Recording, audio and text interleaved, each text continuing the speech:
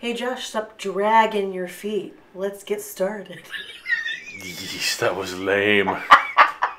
That was super lame. That's called when you can't think of a good intro, make a pun.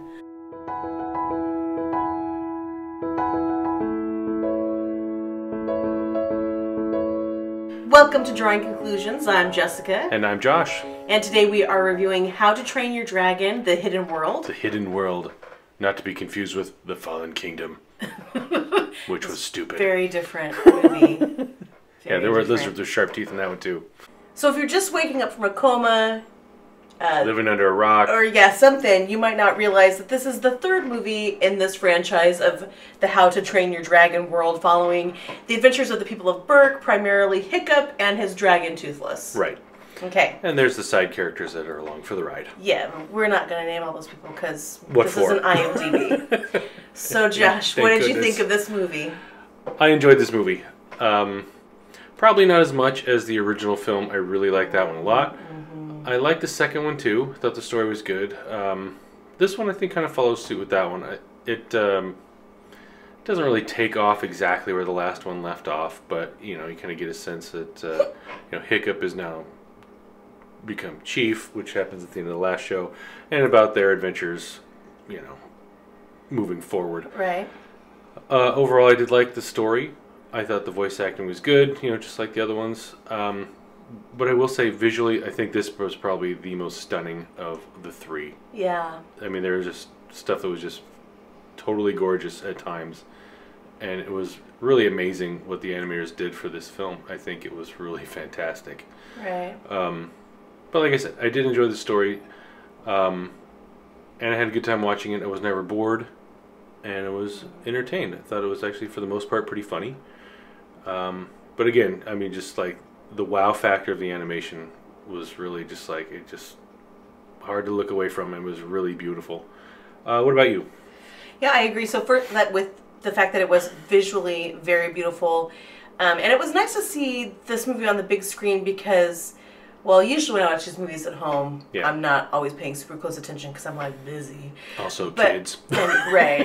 But seeing it on the big screen, I feel like I picked up a lot more of the detail than I normally notice when we're watching movies at home. Right. And just like the details of all like the dragon scales and everything, it was really nice to see that on the big screen. And there were some very just gorgeous moments. And you've seen hints of them in the trailer, but the most stunning part is when they actually find the hidden world. And that's not really giving anything away because it's in the trailers. Right. So it's in the title even. Yeah, so that's gorgeous. I did enjoy the movie too. I agree, it's not as good as the first one. I don't think they've recaptured the magic of that first movie in either of the sequels. But this is still a good, fun family outing. Right. I don't think it's a slouch, and it doesn't knock the other one down. It doesn't make it look, oh, that one's worse now. Right. There's some movie franchises that have gone on and really done a disservice to the original source material film. This where it's hard to even like the first one after you've seen the second or third. Matrix movies. I'm looking at you. Yeah. Anyway, but this one doesn't ruin the first one. Yeah. It's still really good. The characters are still fun, for the most part. Yeah. Especially the main characters. I've always liked them throughout all three films, and this one certainly no different. Right. And I feel like this is a nice kind of rounding out of the whole story. I think so. It's a nice, finishing off of the character arcs for Hiccup and Toothless and for Astrid in particular. Yeah. In this franchise. Is there anything that you didn't like about this movie? Some of the jokes I thought wore a little thin after a while. It's like, okay, you've beaten that one to death. Please stop. Some of the characters I thought were a little underused to the point where they're barely characters at all. Right. I don't want to give too much away with spoilers as far as this and that, but the Rough Nut, Tough Nut twins. Or maybe overused for your liking. One of them certainly was, and I was just like, please stop. It's not working. Just let it go. Let them fade into the background. Well, they're written to be very annoying characters, but then Well, they just seem like they ramped it up. Because they're on the screen so much and they have so much screen time, it's like, yeah, that you're right. They're really annoying. Please stop showing us this really annoying character. Right. So. I mean, some people thought it was funny. I thought like, okay. It was a little tired for you. It got a little tired for me. What about you? Yeah, I agree. I mean, they're. You know, I don't have major complaints, but I agree that that would have been my only one. Yeah, some of the jokes were people found them way funnier than I did, and some of them were kind of beat to death a little bit. Like they went back to the same gag, one gag in particular. You know, too much. At least 4 times, but 5 times maybe. You know, it's a minor complaint. Overall, the story was enjoyable. The movie was enjoyable, and I feel like if you like the other How to Train Your Dragon movies, that you would like this one. Yeah. And if your kids like it, then your kids will like this one. Yeah. You know? The theater, the showing which we saw it was loaded with children, and it seemed like they all had a good time. Right, children and teens laughing hysterically. Right. So, yeah. So what rating would you give this on a scale of 0 to 5? I would give this... Well, if we're talking visually, 4 stars, 4 dragon eggs out of 5, because it was spectacular viewing. But overall, you know, probably 3.5 out of 5 dragon eggs.